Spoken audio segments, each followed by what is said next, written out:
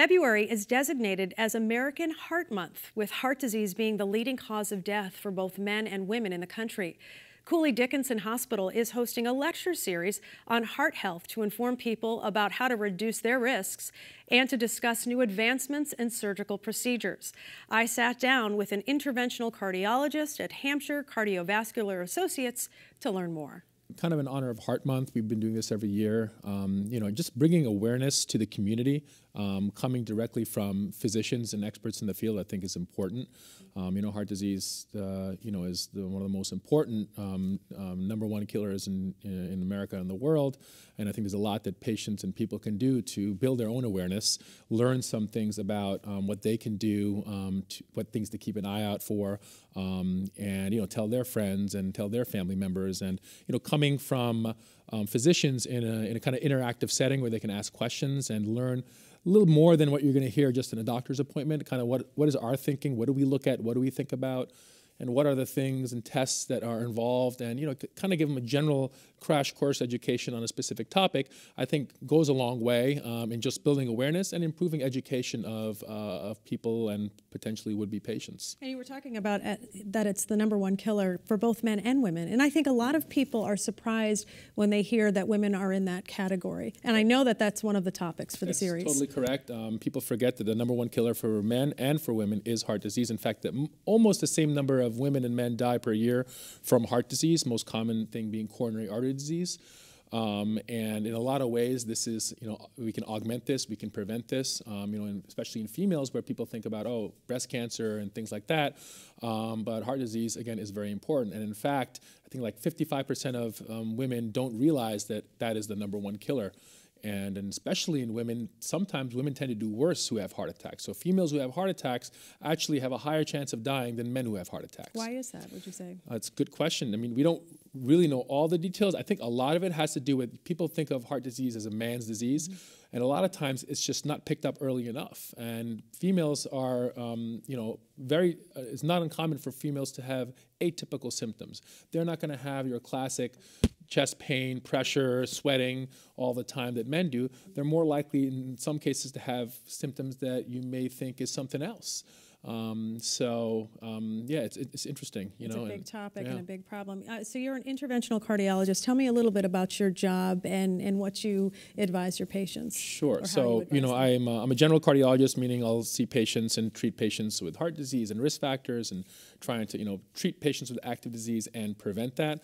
Interventional means that I'm also a proceduralist. So if someone does develop heart blockages or someone's having a heart attack, I'll do one of those procedures where we go in and perform something called an angioplasty or a stent placement to treat the plaque buildup or the blood clots that are causing the actual event.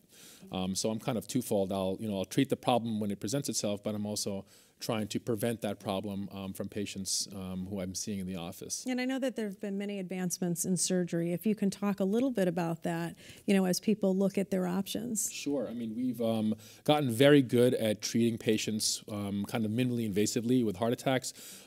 People who have heart attacks these days are much less likely to die if they seek medical attention. We can perform angioplasties and stent procedures through small catheters through the wrist, and with just mild anesthesia.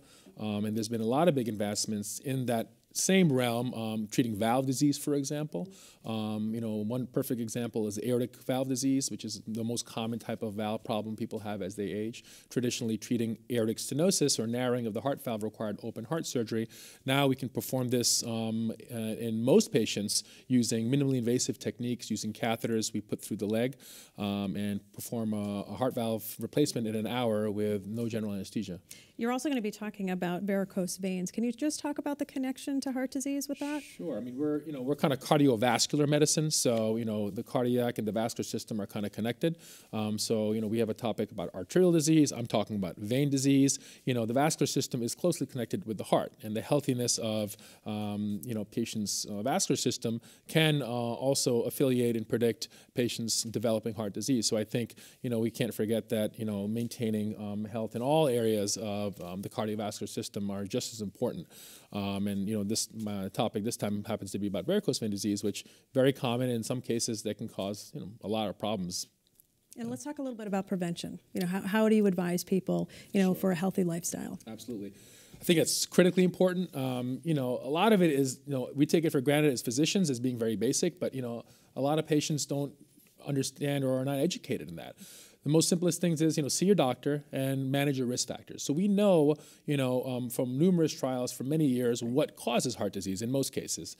You know, smoking. You know, stop smoking. It's amazing how many people still smoke even with heart disease.